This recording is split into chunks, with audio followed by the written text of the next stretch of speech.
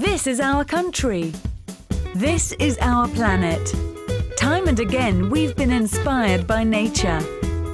The beauty that is all around us is captured in art. The colours and inspiration draw portraits that feed our souls for generations. Now our environment needs us. We need to conserve it through our conscious choices. It's time we all did something to feed nature's soul. Join us for a rare and inspiring Safaricom Eco Art exhibition, dubbed Zebra in Red Heels, at the Michael Joseph Centre, Safaricom House.